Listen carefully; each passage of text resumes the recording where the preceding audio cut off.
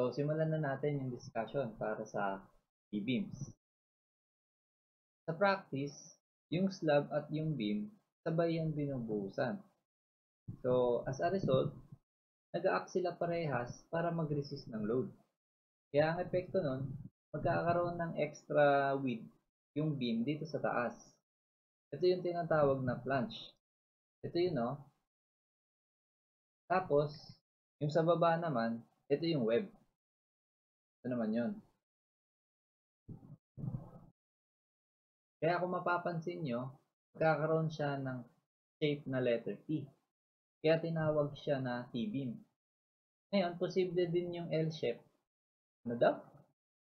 L-shape pag nasa corner ng slab. Imagine nyo, corner na to, wala to. So, ito yung L-shape. Meron lang tayong tinatawag na effective flange. So, kung ito yung buong slab, ito lang yung effective na kailangan natin ng width ng flange. So, para makuha natin yon, ito yung gagamitin natin. Hanapin natin yung minimum dito sa tatlo, kung ano yung pinakamaliit sa tatlo. Para sa L-shape naman, ito. Yung L over 4, yung L, ito yung length ng beam. Itong S, ito naman yung clear spacing. So, ito yon. O kaya ito. Nag-a-analyze tayo ng T-beams, dalawa kasi yung pwedeng mangyari. Yung isa, maganda, at yung isa, maganda pa rin. So, pareha sila maganda. Wow! Yung una, kapag yung neutral axis ay nandito sa flange, kung ito yung neutral axis at ito yung top fiber ng concrete, so ito yung magiging stress block. Pwede natin itong i-treat as rectangular beam. So kung hindi nyo pa alam kung paano mag-analyze ng rectangular beam, lalagay na lang ako ng link sa description sa baba. At yung sunod, pagka yung neutral axis ay nandito naman sa web, hindi na natin to pwedeng i-analyze as rectangular beam kasi naiba na yung depth ng stress block. I mean, naiba na yung shape ng stress block, hindi na siya rectangular. So mamaya analyze natin yan sa pagdating natin sa example. So punta na tayo sa problem. I-analyze natin yung T-beam. So dahil meron tayong 6 na 25 mm, ang area ng steel ay 2945.24. So hanapin natin yung depth ng stress block. Pero bago natin kunin yon, tingnan muna natin kung saan magpo-fall yung neutral axis. So paano natin gagawin yon? Diba ang compressive force ay 0.85 FC prime AB. Itong AB, ito yung area ng concrete. So itong area ng concrete, i-compare natin sa area ng flange. So area ng concrete equal to 2945.24 times Fy for 20 over 0.85 times T prime. So itong area ng concrete ay 51,974.8 mm square. Check natin ngayon yung area ng flange. So 1,200 times 100, 120,000 mm square. So kung ito yung buong area ng flange at yung area ng concrete ay nandito lang, so yung neutral axis ay nasa flange. Ibig sabihin, iti-treat natin to as rectangular beam. So kunin na natin yung stress block. Area ng concrete, divide lang natin sa width ng flange. So 1,200. So ang depth ng stress block ay 43.31 mm. Kunin na rin natin yung value ng C, A over B1. So 43.31 over 0.85, 50.95 mm. Check natin kung mag-yield ba yung steel. So Fs is equal to 600 times D. Ano yung D? 450 minus 50.95 over 50.95. So yung stress ng steel ay 5634.12. So greater than Fy. So tension controlled siya. So, yung p-value ay 0.9. Tapos, kunin natin yung nominal strength. So, PMN ay 0.9 times AS 2945.24 FY 450 or 420 times D minus A over 2. Yung A 43.31 over 2. So PMN ay 476.93 megapascal. So ito na yung nominal moment capacity. Tapos para sa requirement, check lang yung raw minimum, raw actual, at yung raw maximum. So medyo binilisan ko na yung discussion kasi analysis lang naman to ng rectangular beam at meron na ako nun sa mga previous video. I-analyze naman natin to. Una, i-check natin kung saan magpo-fall yung neutral axis. T is equal to T. Yung area ng concrete, AS 6433.98. Yung FY 420 over 0.85. FC prime 28. So, yung area ng concrete ay 1,000 or 113,540.82 millimeter square. Yung area ng flange ay 750 times 100, so 75,000 millimeter square. Kung i-compare natin, mas malaki yung area ng concrete kaysa sa area ng flange. Ibig sabihin, banda rito yung neutral axis. So, tingnan natin yung figure dito sa kanan. Area ng flange, hanggang dito, 75,000. Ang area ng concrete, 113,540.82. So, ibawas natin sa 75,000. Ang matitira na area para dito ay 38,540.82. So, ito yung area na yon. Paano natin ngayon kukunin yung depth ng stress block? Ang depth ng stress block ay ito. So, meron na tayong value nito. Itong HF ay 100. So, kunin na lang natin yung depth nito. Di ba ang area ay base times height? So, meron tayong area na 38,540.82 at meron tayong base nito na 350 mm times yung height. Ito hindi natin alam. So, makakompute natin yung height, 110.12 mm. So, yung A ay 100 plus 110.12. So, ano siya? 210.12. Ito pala, lagyan natin, analyze as T-beam. Tapos, kunin na rin natin yung C, A over beta 1.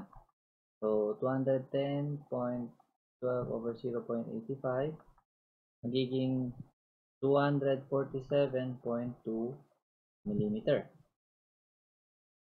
Sa rectangular beam, alam natin yung centroid na A over 2 lang. Pero dito, sa T-beam, hindi na A over 2. So, hanapin natin yung centroid kung nasaan yung compressive force. Hanapin muna natin yung Y-bar galing dito sa top fiber ng concrete. So, Y-bar equal to yung unang area, 75,000 times yung centroid ng area na yon, 100 over 2. Plus yung pangalawang area na 38,540 or 38,540.82 times yung distance ng second area galing sa reference point. So, 100 plus 110.12 over 2 over yung total area. So, 113,540.82. So, itong Y bar ay 85.66 mm galing sa taas. So, ibig sabihin, nandito yung compressive force galing sa Y-bar. Para makuha natin yung lever arm, kung ito yung centroid ng steel, so ito yung kailangan natin, at denote natin as Z. So, Z is equal to 750 minus Y-bar. So, makukuha natin na lever arm ay 641.34 mm. Ngayon, check naman natin kung nag-yield yung steel. Dito ko na lang ilalagay sa left side. So, Fs 600 times D 750 minus C 247.2 over 247.2. Yung Fs ay 1220.34, so greater than Fy, tapos lagpas pang 1000, so yung reduction factor ay 0.9. So Vmn equal to 0.9 times ASFY 6433.98 times 420 times D minus A over 2. Yung A, 210.12 over 2. So, yung Vmn ay 1615.70 megapascal. So, ito na yung Vmn. Ang unit pala nito ay naka-kilonewton meter. Pero meron pa tong isang solution. Parang ito yung general formula ng kahit anong cross-section ng beam. Gawin natin yung isa pang solution. Pero same pa rin yung problem. Ganito kasi yung gagawin natin. Kung ito yung T-beam, pwede natin silang pag-iwalayin. Kung ako lang, ayaw ko silang pag-iwalayin eh. Kasi alam ko yung pakiramdam ng pinag-iwalay.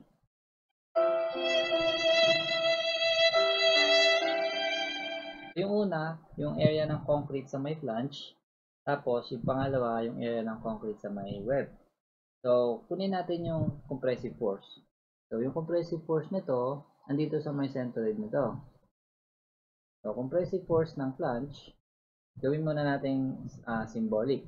So, 0.85 Fc prime, ito yung stress. Yung area ngayon ay width ng flange minus width ng web, tapos times yung HF. Para dito naman sa compressive force ng web, ito, nandito yan sa gitna ng A. So, 0.85 Fc prime BW times A.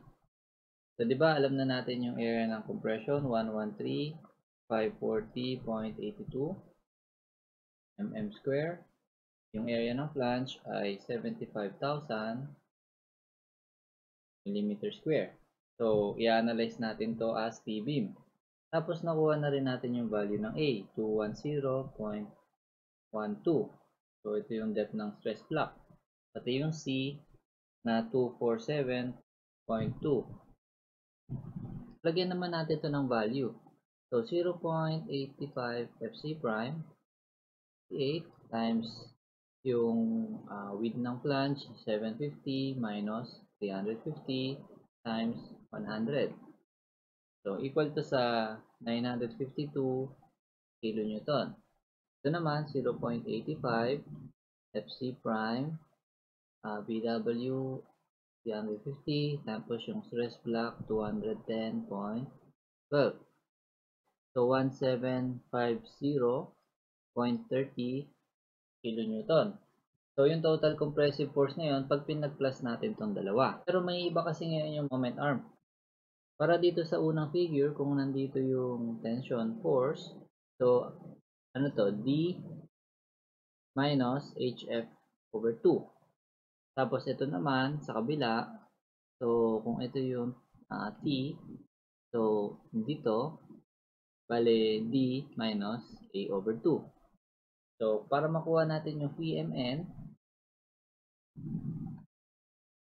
952, ito yung compressive force sa flange, times yung moment arm na D minus HF over 2. So 750 minus 100 over 2 plus yung compressive force sa web.